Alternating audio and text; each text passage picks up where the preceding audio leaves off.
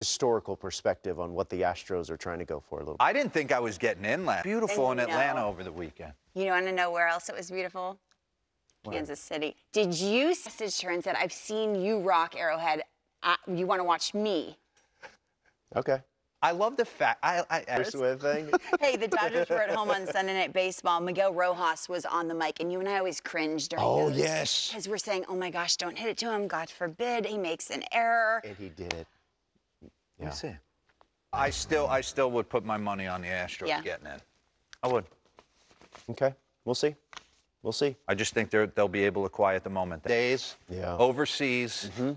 Some would say he went to see the Coliseum. Okay. I know he went to Amsterdam, but... Good morning. We have sat back and watched with popcorn the Atlanta Braves just dominate the East. And now, as they sit back and wait for an opponent, they're dealing with injuries, and I'm talking big ones. Max Fried, Charlie Morton, what do you know? Good morning. We have coasting. That's what happens, right, when you lock up the division early on. I thought the same thing about the Minnesota Twins. If Carlos Correa needs a little bit of time, the Twins now have that luxury. How healthy will the Minnesota Twins be overall? Add Royce to the list. Add Byron Buxton to the list as well. I need updates on everyone.